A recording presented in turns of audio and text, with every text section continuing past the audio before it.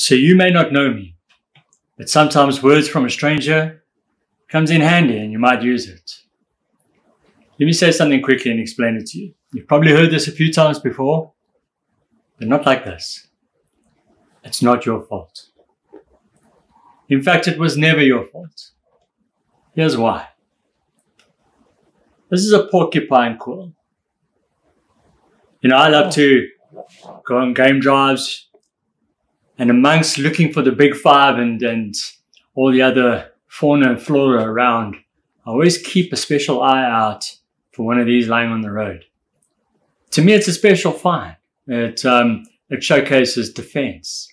So a porcupine quill, if you don't know, not like those hedgehogs that shoot their quills out.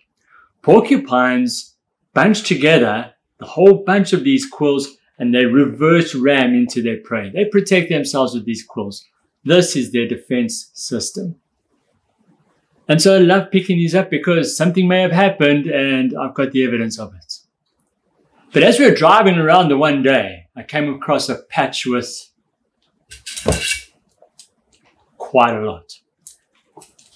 Quite a lot of defense.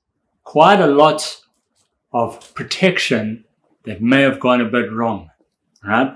So I asked the ranger, I said, do they shed? Do they molt? Like, what's up with these? And he says, no, that was a leopard attack. And so I stumbled upon a porcupine fight that lost it to a leopard because the leopard is well versed and trained to get past the defenses of the porcupine.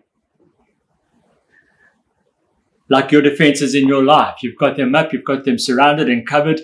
Your friends have got your back. You build up those walls, but there will always be a leopard out there who knows how to get through your defenses and how to rip you apart.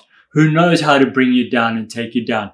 Who knows how to throw a stumbling block into your projects, into your workplace plan, into your family life, into your friend circle. It is not your fault. People out there learn how to break down defenses. You need to learn how to cope with that and move on, because it's not your fault.